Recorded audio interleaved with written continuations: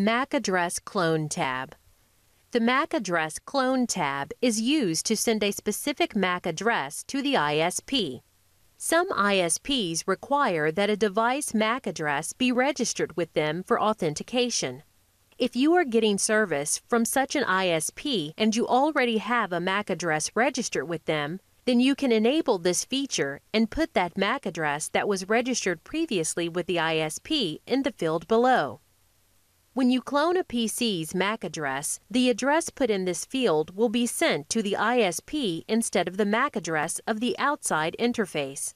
We don't have this issue, so we are going to leave this disabled. This covers the MAC Address Clone tab.